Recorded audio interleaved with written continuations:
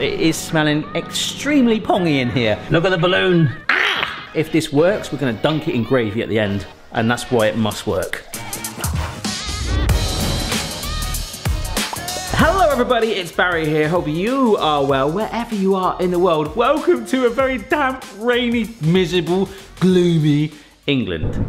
Yes, it's a horrible day today. The light is horrible as well, and hopefully I'm going to bring a little bit of festive cheer through the power of a JPEG or pixel on your watching device of choice. That's my aim. Also, we're going to try and make this. Yes, this. Can you see that? Can you see that? This is my diagram of, no, it's not a germ. This is a festive Christmas Wellington. We've made a beef Wellington on the channel. We've made a chocolate Wellington. Oh, it's blooming stonking. But I had this idea of bringing together all my favourite Christmas things into a Wellington, and this, I have to be completely honest, could fail. But if it fails, you can do it and yours will be even better than mine. So we're gonna have pigs in blankets right in the middle, sausage wrapped in bacon. That is not the American pigs in blankets. Look, I'm very neutral about things. Spoiler alert, I generally have to be. But Americans, I love you guys. Pigs in blankets in the UK, I know we're different to the US ones. So much better. This Christmas, say, we're making some British pigs and blankets. Just do it for me and you'll love it. So that's what's going in the core. Bacon wrapped sausage. Mwah. We're gonna wrap that in Brussels sprouts. Blech. Love them. Cranberry as well. Cranberry sauce to give it some sweetness. Ooh. Then we're gonna get some turkey. So that's gonna be our beef. We're gonna try and flatten that and make a turkey carpet. And then what am I doing? What the heck is that? Oh, stuffing. Yes, I've done my arrow wrong. Yes, stuffing. Oh, and then pastry, which we bake and hold it together, hopefully into some sort of tubular vessel of Christmas festivity in a pipe of pastry. I don't feel gloomy anymore, do you? Cheers. I've already made my stuffing. Patreon Vlog Club just had the exciting moment where I actually made this before we got started, okay? So this is some stuffing. Obviously you would normally bake this. You can make it homemade with breadcrumbs. I thought I'd just get one of those packet mixes with sage, and generally sage and breadcrumbs. I think that's literally what it is. It does look a little bit ill, doesn't it? Oh, the one thing I've got to say, which I didn't add on my germy diagram, if this works, we're gonna dunk it in gravy at the end, and that's why it must work.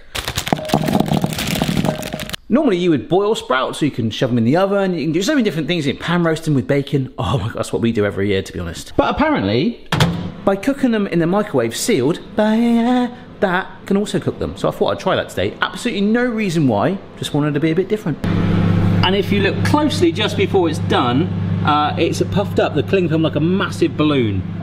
It is smelling extremely pongy in here, so boiling it might be a little bit safer. Boom, look at that timing. Look at the balloon.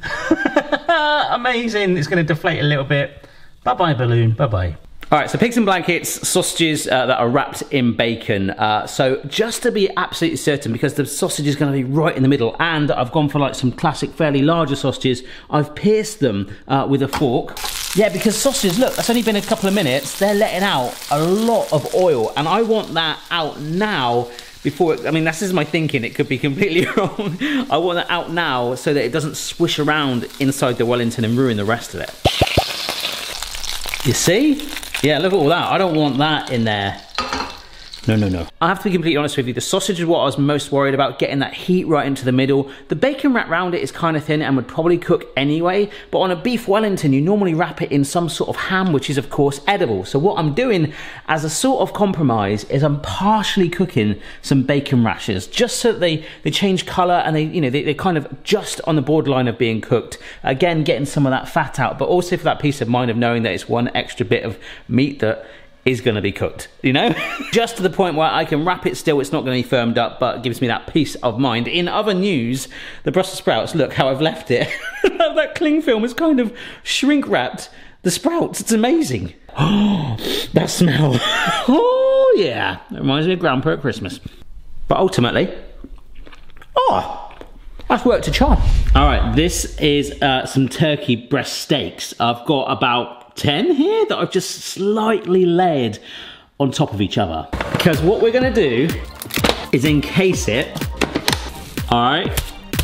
And I'm actually gonna tap it down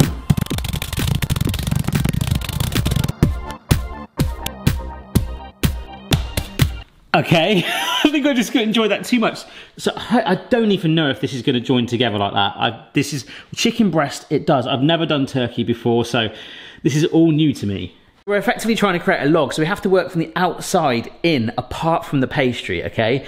So the outside layer is the stuffing. So now we've got a rough idea of what the turkey's gonna be, we can do that. I really hope this works. Anyhow, the cling film remains the key thing here, because that's ultimately what's gonna help us roll it all up. Okay, so I've just dolloped down all of my stuffing. It's like, what am I doing here? I'm gonna make a nice thin layer of stuffing all the way along here. All right, little tip, if you use a wet spoon, it is amazing. Look at that. It's like I'm screeding a floor. So the plan is to try and no, that ain't gonna work. Ah, I know, no, I'll just do this. I've already flattened it and got it level. It can join again together anyway. Oh yeah, there we go. See? Yeah, there we go, that's fine. Oh my gosh, excited. Like, it was definitely important to flatten that turkey out to get it a nice consistent height because it was all over the shop at first. But now we've got this perfect opportunity to line it up in just a little border of the stuffing around it.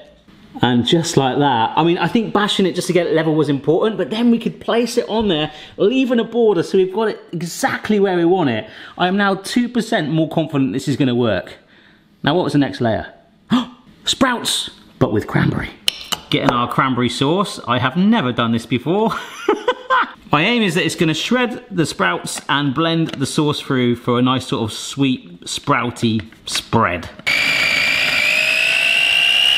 Little shreds of different sizes with the cranberry sauce gently interlaced in the sprouts. And again, you can just tap it down a little bit to cover those areas. Oh my gosh. This level is now ready for our pigs and blankets. And yet we just wrap the sausages in bacon, homemade pigs and blankets. I think I'm only gonna need 2. Yes. Oh my gosh. Stuffing, turkey, cranberry with sprouts, pigs and blankets. Okay, I'm not doing potatoes, pastas, I'm not going full out. Okay, have them as an accompaniment. But hopefully we're now in the position where we can start to gather this up. I'm gonna hold the sausages in place. Oh my gosh. Get that first roll, and this is here, while you've got the cling film there, really, really grip it together like that. I love how I'm saying this as if I've done it before. And there might be some that pushes out the side, but oh wow. Oh my gosh. Yes. Just make sure you keep that cling film on there, but you don't ravel it inside there, okay? And what I am gonna do is encourage the stuffing to kind of close it a little bit. And just for now, I am gonna cover it because that thing is going in the fridge to firm up. Give me a chance to breathe and think about the pastry and tidy up. We are doing way better than I thought. Last video I did, we made some homemade pan au chocolate, and I did the puff pastry from scratch, which was amazing. So check that video out if you haven't seen it yet. We used all of it and they're all in the freezer. Our breakfasts at the moment are amazing. So I've just got a sheet of ready-made puff pastry. This is a slightly more expensive one. This is all butter in it, and after making it myself, if it's all butter, it's hopefully gonna be all good.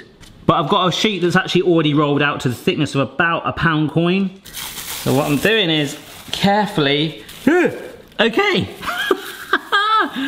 That is on there, and to be honest, as confident as I appeared then, that has actually ended up a lot better than I thought. So I'm just gonna trim off a little bit of the excess for the moment. Yeah, I'm doing it with 2 pieces. I just didn't feel confident draping it all in one motion, but I'm giving it a little egg wash around the side to grip the next piece. Oh, oh, oh. Like, make sure there's no air bubbles in this bit, okay? Just start to cut away the excess again, and then just sort of folding it over itself and pinching it. Oh, yes. It was like a big shoe. I am really tempted to put like a snowman or some holly on the top of it, but instead I'm just gonna lightly score it, okay? Oh no, come on. No, no. It's on the baking parchment to make it easier to transfer it into the fridge, where it is now going for a minimum of an hour just to firm it up. before we find out if this was all worth it. It's nearly been an hour of chilling, the oven is on. This is the first time in a long time that I've actually been like quite genuinely scared about the outcome of a recipe. There are so many ways this could go. I'm like, oh my gosh, there's no one else here other than 2 pugs and a couple cut out of Homer for confidence. So it's like, come on, oven nice and hot, it will bake a long time. So hey, if it's just some sort of mingly Christmassy post of flavour, that will do. All right, so this is just egg yolk this time. Hopefully slight, oh, look at the difference there. We talked about on the pan of chocolate how if you add like a little bit of milk, you can make it slightly lighter golden. But I forgot to mention, if you want it golden, just the yolk, baby. Here we go, we've done all we can. So we will see this in an hour, or possibly less if it fails. So yeah, in an hour's time, hopefully we're gonna slice a nice wedge out of that golden pastry, dunk it in some gravy, and gobble on a Christmas Wellington. Come on! It is golden and puffed up. It's about 5 minutes left to go. It smells incredible. Came back into the kitchen, it's the smell of like a Christmas roast dinner. Oh, even England has brightened up. Everything's going right. Oh my gosh, oh, look at that! Oh, the smell is outrageous. I love the like ripples on it. It looks like giraffe bread. Hey, I'm really proud of that, guys. Are you proud of me, Ames? You look like you are. Okay, I've just taken it off its paper. Actually, the bottom was kind of dry as well. Sometimes you can get a soggy bottom. I still might. Let's just remind ourselves that we were going for that, okay? So, let's just break through. See, oh, I see the heat coming out. Oh,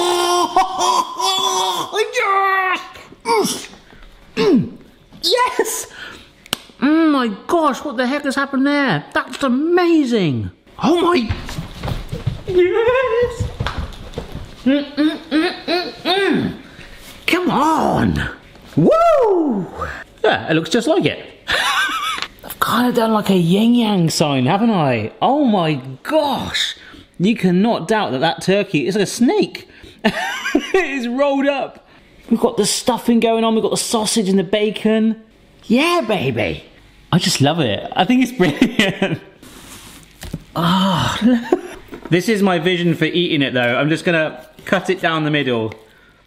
So I'm just trying to get a bit with everything on, the pastry, the sprouts, the stuffing, the pigs in blankets, the turkey. Oh, I forgot to say the bacon, I can smell it now, was smoked as well.